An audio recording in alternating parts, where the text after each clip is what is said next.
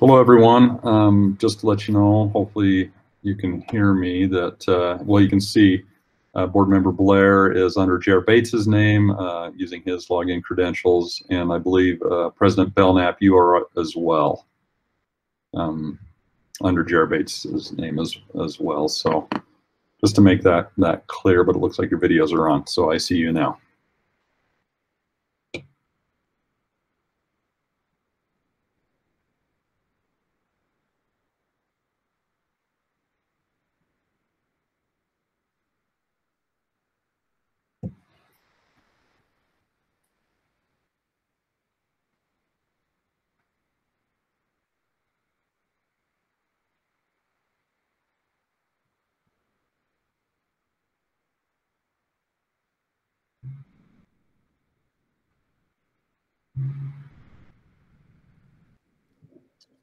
All right, we ready? How many do we have?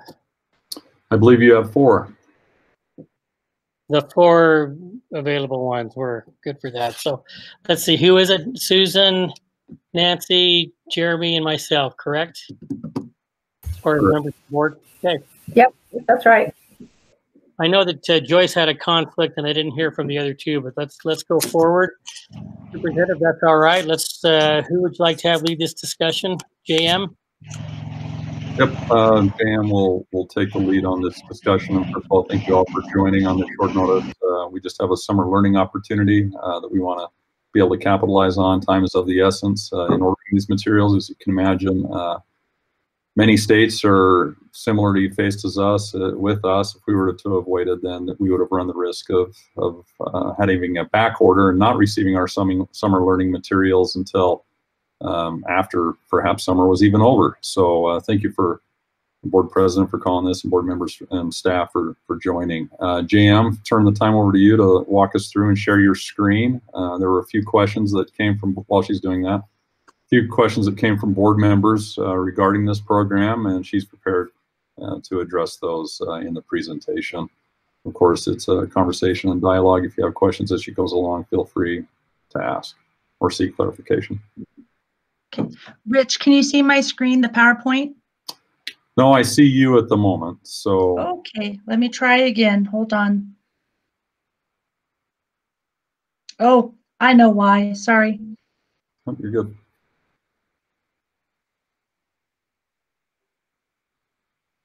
Now can you see it?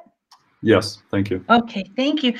And I want to just reiterate what Rich had said. I just want to take this opportunity. Thank you so much for allowing us to present this. We were initially going to do it on a smaller scale, but since COVID-19 hit, when we met with Chad and Adam and our leadership, we really felt it important to reach all of our students with this. So I want to answer a lot of the questions that came up regarding our proposal for scholastic literacy packs. The essential question that first arose was, is Literacy Camp the same thing as the Scholastic Grab and Go literacy packs? Actually, the literacy packs are a brand new tool that Scholastic has created for families to utilize during the summer to strengthen the connection between literacy and children's well-being. And the packs, as it said in the synopsis, are either a 3-book pack or a 5-book pack. And then they have a parent guide and some tools in them that can either be in English or in Spanish. And it's meant for some really fun learning activities for the kids throughout the whole summer. Then what the Literacy Camp is a specific program that we will be integrating with the books, specific books from the packs into that program as well. So our students will have an opportunity. All the students K through 8 will have the opportunity to receive a literacy pack. And then they can also, and it's free, the kids get to keep the books and all the contents within, and then they can also sign up for week-long sessions that entail the Literacy Camp that have, it's its own program, but can also integrate these books into the learning. So the first question that arose from one of our board members is, if you want to read that, in the past, when have we used Lit Camp? What time of year, grades, that type of thing? We purchased Lit Camp and Lit League, or Literacy Camp and Literacy League, a year ago for the very first time to be utilized during last year's summer learning and after school during our literacy events and our extended day learning. And that was approved in the board synopsis from last April 18th last year. And just a quick note, we held a successful Lit Camp that we also combined with fitness for 4th through 8th graders during this past summer school, and it had a slow start. It only started with 6, but it didn't take very long for it to grow to 56 students for a small period of time. And so the feedback we got, especially from our junior high kids and our older elementary kids, that they really love the literacy camp component. Question number 2. I want at any time, I think I'll pause after each slide to see if there's additional questions. There was, I think, a total of 9 questions that we'll go through. So does anyone have a question so far? Don does not. I'm sorry? I do not. Okay, so please just stop me if you have a question. Are all of our teachers familiar with this? Actually, we have a few of our after-school staff at our intergenerational poverty sites that are familiar with it because they've utilized it the most. And actually last year when we did Lit Camp, we utilized staff assistants to teach that instead of the teachers. That's one change that we'll be making this year, is we want to take that up a notch and have our certified teachers run those classes. And the training is actually very simple and easy. A Scholastic personnel does it virtually, and it doesn't take much time at all. And we do have funding set aside for that. It's Title IV funding. It's already been designated for that and already planned out, because we were planning to strengthen our Lit Camp opportunities this summer. And we were already planning for this. We've just scaled it much larger due to COVID-19. The third question was, what does the learning experience look like for our students? So our Summer Lit Camp will be offered June 1st through July 16th, 1 to 2 hour daily sessions, depending upon the grade. And each week they'll focus on a unique social emotional learning. And that's one of the reasons why our district really embraced the Lit Camp program, is it ties academic literacy with social emotional learning. And that is the best way to help our students with their summer learning. Is it a 1-to-1 ratio, or is it pre-recorded? We are planning on having 15 students assigned to each grade-specific literacy camp virtual classroom. And the virtual instruction will be a hybrid of face-to-face virtually and pre-recorded. And as of all of our virtual learning since COVID-19 happened, we are following all of our approved OSD virtual learning guidelines to provide that instruction. Is the Lit Camp being provided by Scholastic or the students' teachers? That's the one element that we are changing for this year. It will be our Ogden School District licensed teachers, specific grade level teachers. We put a posting out, and it's anyone that's interested in teaching this and providing this learning opportunity in the summer, they sign up. And so it may be a teacher of a specific student, it may not be, but they'll all be licensed teachers with staff assistants supporting them. We team up with our student advocacy team, and we have a lot of support personnel that will help our teachers during this process as well. Any questions so far? Okay. These are physical books, not ebooks, correct? And is there an ebook option? What is so powerful about this is that these are physical books that the kids get to have in their possession and keep. They'll also, part of their grab and go packs are the thinking sheets. They'll be doing some projects, writing opportunities that align to these books. And then we align and integrate that into our Lit Camp extended enhanced learning experience. Teachers and students will have small group virtual discussions using the books they read. There's also a free online library and supplemental materials that we will utilize in our virtual experience as necessary and as needed. Have we reviewed the learning material, and would it be possible to see example? We have used LitCamp and Litly curriculums during our 2019 summer and our extended day learning. Adam McMickle and our OSD curriculum team have vetted this curriculum. Adam, do you want to jump in at that at this point to mention anything about that? I think at a high level, JM, you spoke to it. Just like any other curriculum, we go through with our team of specialists and make sure it meets certain criteria given the circumstances. Especially, we wanted to appreciate the context and meeting our students' needs at a distance. And it did meet, like many other curriculum, it did meet all the criteria we would look for, especially given the circumstances. Thank you, Adam.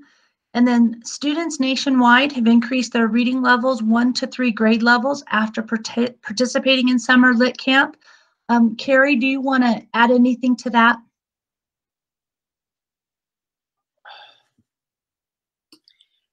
JM and I had the honor to attend Scholastic Summit and present Lit Camp because we had such great response to it. The children love the learning, and we saw the data from other programs across the nation and heard their experiences, and we got very excited about it because we value all the instruction that we've provided, but this gives that additional social emotional learning and that emotion part and that connection with that teacher. Last summer, Julianne Rivera led those discussions with the kids, and I think this is a great opportunity to have those types of wonderful discussions with kids virtually. And to keep in mind, we're integrating summer lit camp with the grab and go packs. And that's what's really exciting, is that our kids, every child K through 8 will have that opportunity to either have 3 or 5 Scholastic books and a guide of some activities to do with their families, in addition to the opportunity to have enhanced virtual classroom learning with these books. And so to show you, hopefully the link will work. Yes, it is. Okay, this is an actual sample of one of the lit guides. Okay, so this is 2nd grade. I can't duplicate it, okay? And it has table of contents. So you've got a welcome letter, why literacy matters, 2nd grade milestones. You can read those items right there. And they come in both English and Spanish, and we're buying actually extra Spanish guides. So then we can send home an English version and a Spanish guide with it for some of our families. So they have both the English and the Spanish for some of our families who, that goes a long way with giving them both of those options, and it's very respectful to them. So there's a letter to them, and I will share this with you so you can look at this more in depthly. It kind of tells them about why literacy matters. I don't want to go too fast, but take a ton of time either. It's top 7 ways you can support your child's literacy. What's really fun is the next sections that coming up. There's little milestones that tells them how to break down words, talking about text, things they can do. But if we scroll down a little bit further, and how to become strong readers and writers and text, but there's some little ideas that are coming up right here.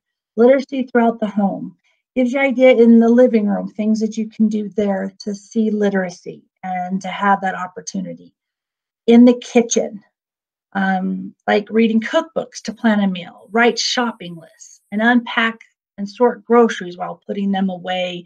Describe kitchen tools, something that doesn't take money. It's just things that parents don't necessarily think of. And those are several pages of different places in the homes that they can do those things.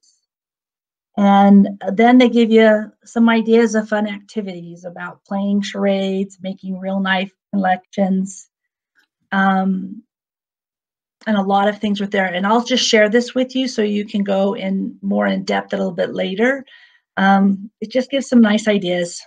Make puppets, create a family journal that doesn't take any money. Dance with your child as you read books together, encouraging movement as a response. Play some fun word games, and then even help them watch television wisely.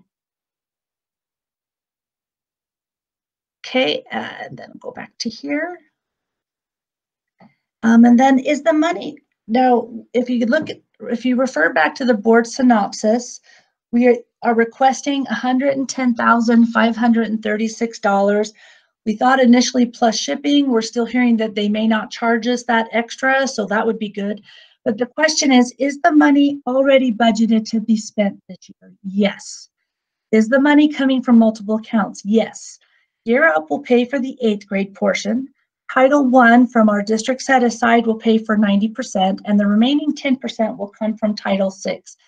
Now, we already plan on using a portion of our title money for summer school learning, a portion of the Title VI for the summer school learning, especially targeting our migrant and our Title VI families. And that is completely how we intended to spend it, was helping them get books in their hands and reaching out with following up with them about that learning. And so what other summer, and I just wanted to add just a special note, just in busing costs for summer school for the months of June and July last year, and it was $50,136, and crossing guard costs was almost $3,000. So that's already half of this, that what we would have put just in transportation costs to get kids into our schools to participate in the learning, half of that is already accounted for in this. And so it's actually a lot less expensive to do it this way. And we reach a lot more students. Then there's one other question, an essential question that arose. What other summer learning opportunities will be provided? We have week-long targeted math skill boot camp virtual classroom sessions for grades 5th through 6th, 2-week-long and if you have any questions there, Adam, do you want to highlight that just a little bit? Because that is something that you're offering.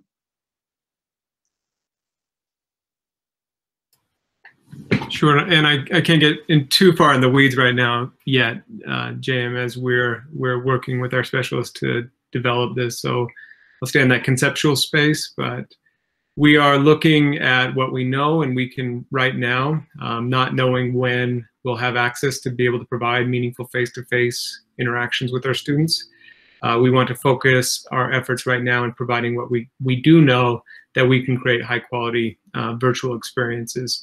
So considering what we are going to need to prepare our students for next year, knowing that there is going to be some significant impact from the dismissal, we wanted to make a more comprehensive offering over the summer. Not that we haven't attempted to do some significant work over the summer in the past with summer school, but we certainly want to try to make a broader stroke here and meet more students where we may have struggles with some students who wouldn't have struggled in the past. So our first offering is we're working at this kind of boot camp where we would target in on the essential standards for those particular grades and structure the summer so it would be clear week to week which standards we were targeting in a boot camp style to really focus on readiness as the students transition to the next grade, because regardless of their struggle right now, they are transitioning to the next grade, and we want to do our best before they come back in August to provide opportunity to get them ready. So our specialist will be looking at those key essentials, structuring week to week, and then students will be able to enroll in spaces that meet their needs. We've had some that have thrived in online spaces. I don't want to deny that. They've been very successful in these digital spaces, and we've had others who have not.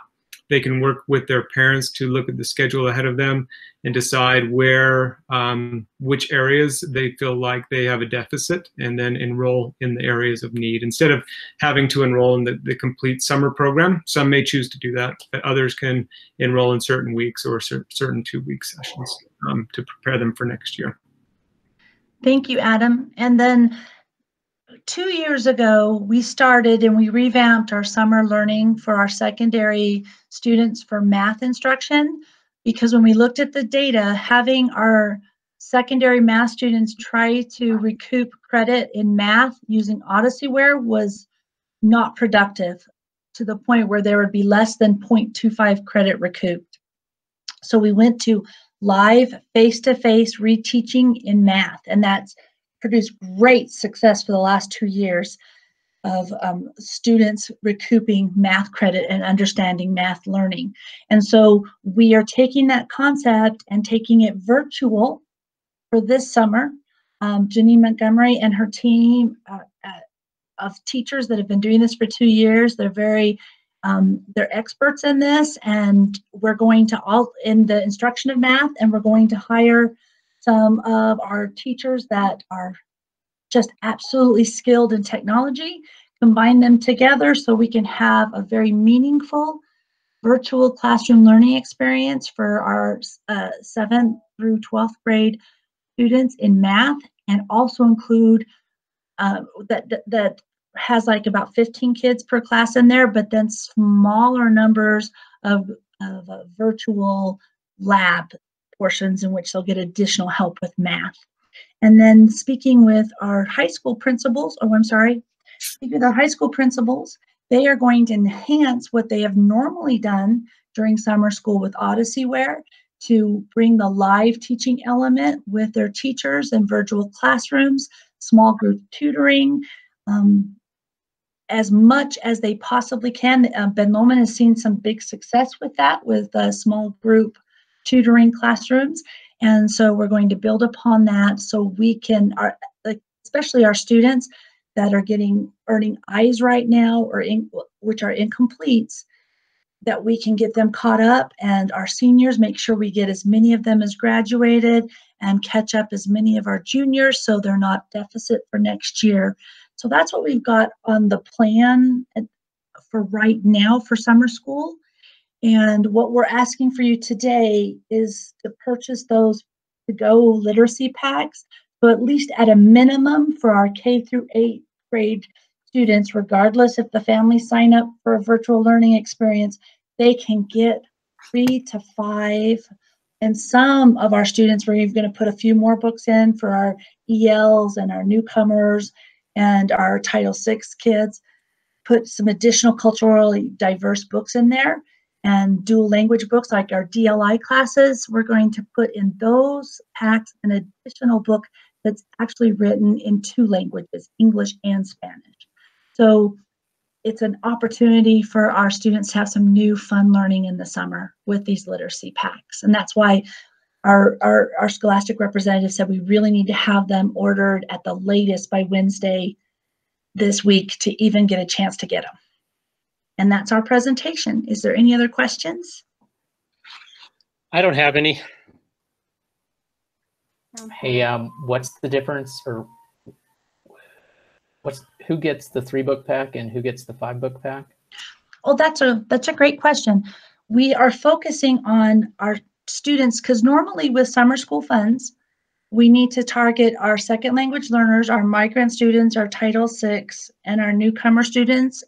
And so we're going to target them with 5-book packs, but then we also, Stacia from Adam's team is identifying all of our elementary students that are below benchmark with DIBELS and Acadians, and they're going to get the 5-pack as well.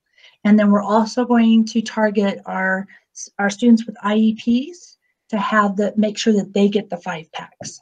And then if we have enough 5-packs, we'd like to also offer 5-packs to our more advanced learners as well.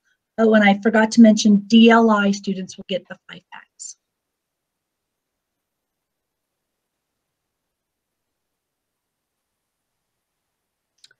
Did that answer your question?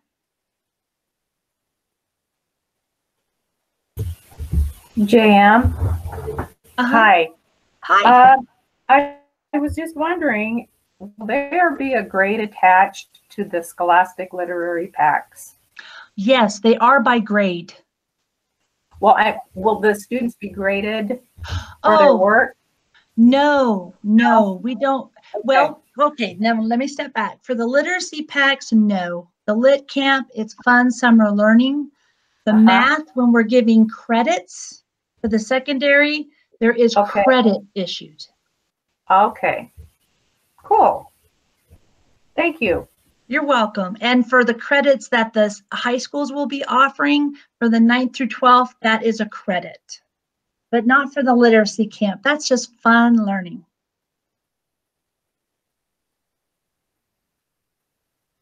This is exciting.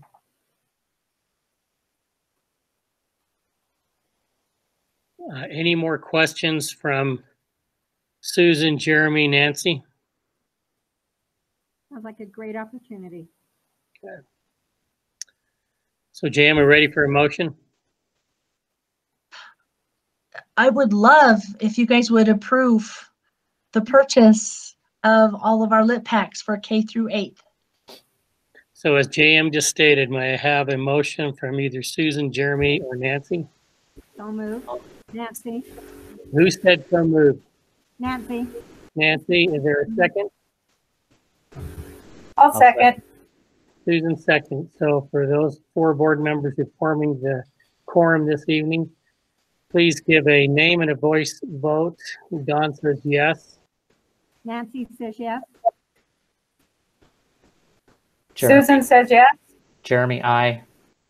Thanks, Jeremy. All right.